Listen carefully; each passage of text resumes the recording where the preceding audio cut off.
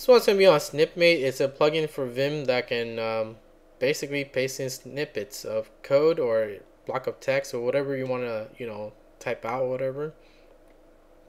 So when you install it, which I'm not going to show you how to install it because you can just go to your site, and the way I installed it was I used it pathogen, and then you can use the SnippMate bundle in that. But anyways, by default they have some of the programming language that it has snippets for, right? Like this one, SH is for Bash and stuff like that. They have Python, Perl. I'm not really a programmer, so I don't really use those stuff, but you can do your own custom one if you want. Now this little dash one here, this one is globally, so it doesn't matter if it's in a programming language or whatever it is.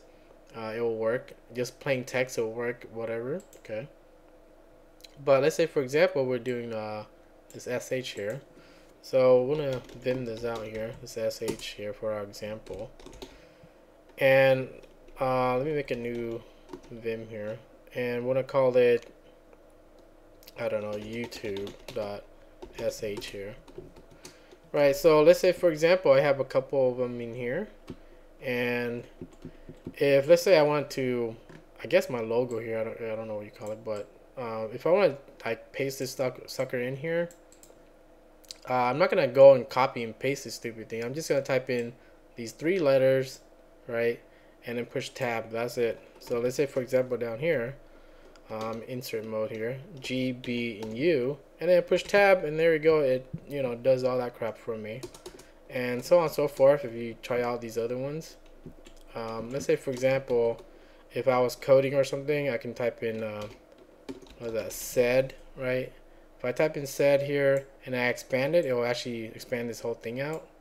And you see that this one is field or input 1 and input 2, and you can actually hit tab to go between them. So let me give you an example. So we type in sed and we push tab, and there you go, right?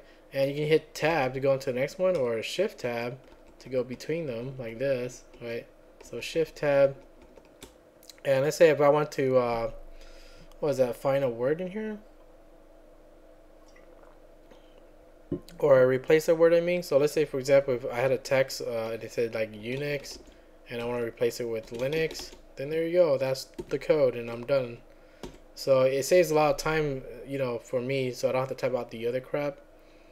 Same thing with if I'm doing like for example, cut command and I push tab. I know there's going to be a delimiter that I want to use. Maybe the delimiter is a quotation mark, and the field is maybe 3 or something like that. So something like that. The most common one that I would use, or I think a lot of people use, is maybe alias, and you can push tab, right, and you fill in your name of the alias you want. So let's say for the name we'll call it I guess YouTube, and then we'll just echo YouTube. Let's spell it right, there you go. Right, or the other one is also common, is function. So I type in FUNC, push tab, and I can go shift tab to go between them if I want. But here we go, let's say we do, what did we do last time? We did like some JTV stuff or something like that, and games, and then tab, and in here we can type in whatever we want, like RTMP, dump, blah blah blah blah. You get the idea. But yeah, that's a quick way of doing all the common stuff that you would do when you type in either code or a block of text or whatever it is. Now it doesn't have to be code, like I said, it can be your own custom one. So all you gotta do is open up your snippets. Now this one is for shell script, right, sh, but if you want to use the other one, the one with the underline, that thing's globally, if you want to use that one. But for our example here, we're just going to type in another one.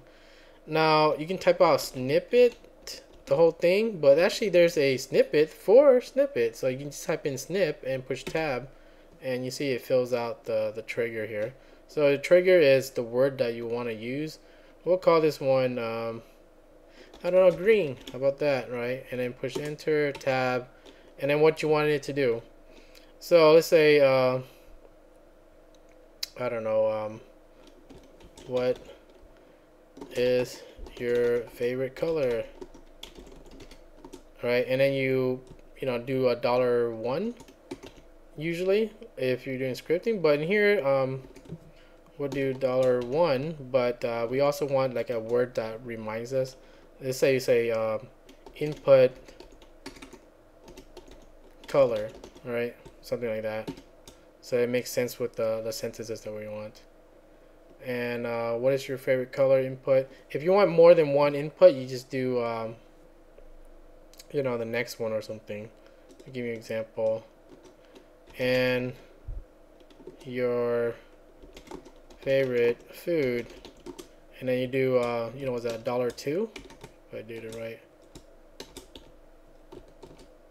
Input, if I spell it right.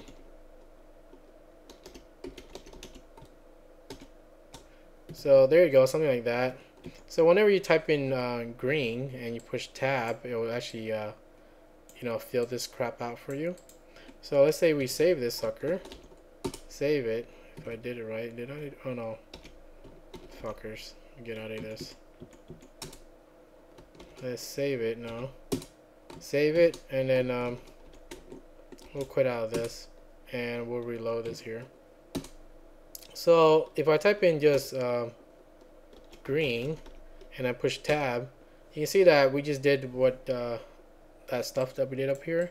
So you can see that it says input color, and you can actually hit tab or shift tab to go between them, right? So let's say your favorite color, we'll say green, and then your favorite food, I don't know, let's say pizza or something. And there you go, something like that real quick. So that's how you create your own snippets, and that's how you use SnipMate with this. That'll be it for this one. Okay, so go ahead and go install it if you're using Vim. And for the person asking me like what I was using, and there you go, that's it.